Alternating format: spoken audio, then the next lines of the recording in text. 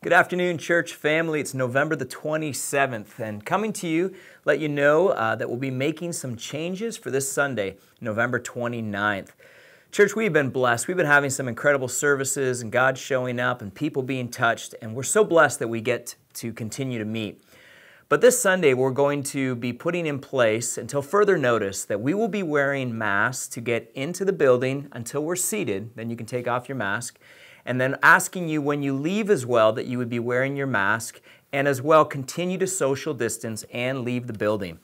So you'll wear a mask in. We're going to have all our volunteers that serve you to wear masks.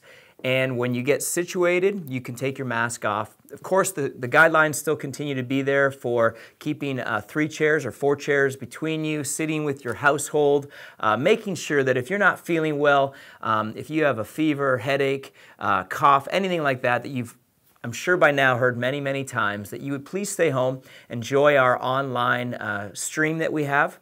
And as well, if you can come, join us. And if you can't, enjoy the stream. So we'll be wearing a mask to get to our seats. If you need to use the bathroom, we're going to ask that you wear the mask. Again, our team is doing an absolute incredible job to keep the facility clean, to even wash in between you using the bathroom. So thank you guys for doing an incredible job, keeping yourself safe, keeping others safe. I want to let you know as well, as we head into this Christmas season, that you continue to reach out to people around you. You reach out to not only those that go to our church, but the friends that you have, just to make sure that everybody's doing well.